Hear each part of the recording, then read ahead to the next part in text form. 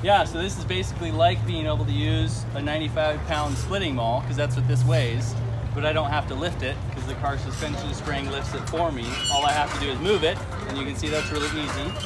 And it's just the momentum of all that weight that crashes through the wood.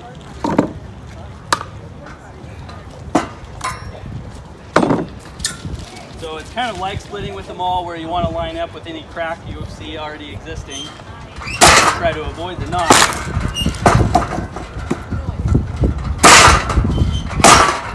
It just takes a lot of the toil out of it.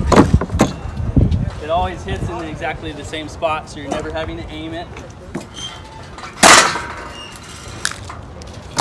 And if you set it up right, I like putting it with a trailer full of wood needing split next to it, so I can just stay upright the whole time, grab the wood, split the wood, put it right into my wood pile, or another trailer that's headed to the porch.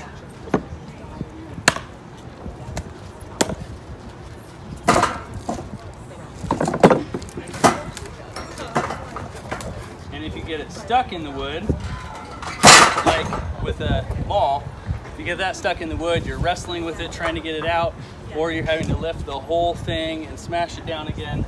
But with this is just adding more weight to here and giving it even more momentum to split. And then doing kindling, you can just move it through.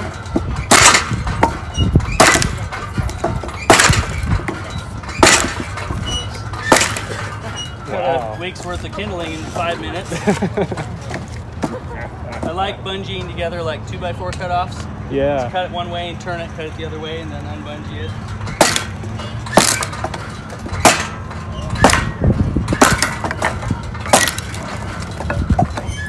There we go.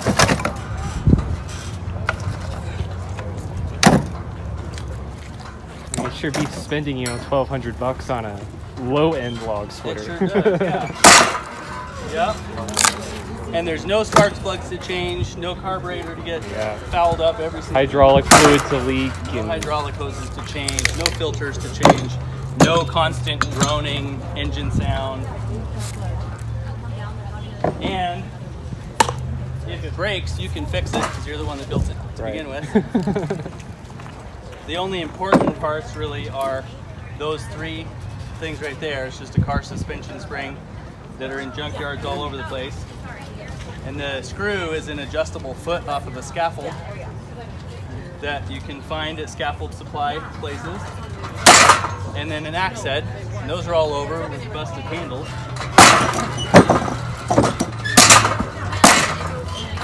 And the rest of it can be pretty well improvised with materials you can find it at recycle places or steel yards. You can buy it new if you want. I standardize the design to use dimensional pieces that you can get for convenience, and so it's just easy to, all the dimension, you know, the decisions are made for you for the design and the dimensions and all that. But you can get pretty creative on certain parts of it. You could use an I-beam or 2C channels welded together or whatever you can get your hands on for certain parts of it. And then when I first built it, I realized I built it backwards with the wheels over there. But you can see that that end is the light end. So when I go to move it, I have to lift the heavy end, move it around. So I'm not making the wheels work for me very much.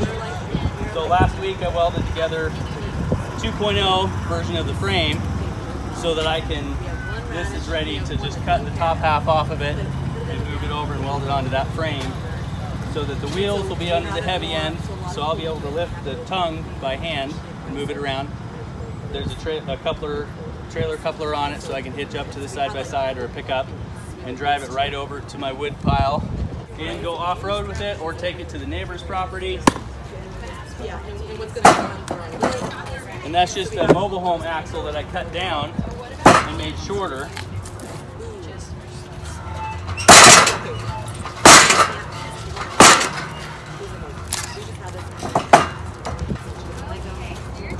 Split with a ball. What's that? It beats split with a ball. It sure does, yeah.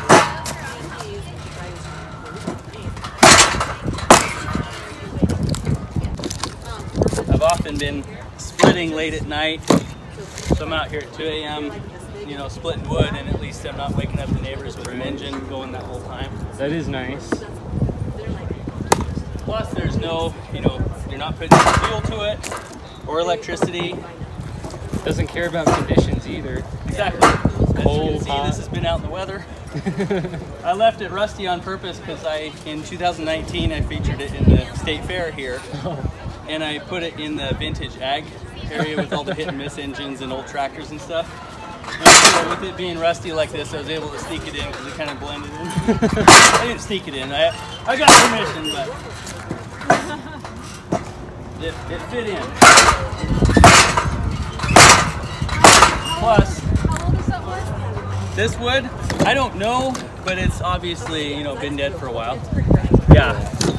Some of the, I came from Missouri to here, so I couldn't pull my own wood. And so I just put out on Facebook, hey, does anybody want their wood split for free? Drop it off Thursday, pick it up Saturday, and in between I'll split it for you. Geez, you must have had 100 messages or yeah, eventually once word got out, it got, the need was filled pretty quickly. Yeah. So a bunch of that first stuff I split yesterday was pretty wet pine, and some of the bigger rounds were really long, so it was a little much. But all the other stuff you see got split up really good.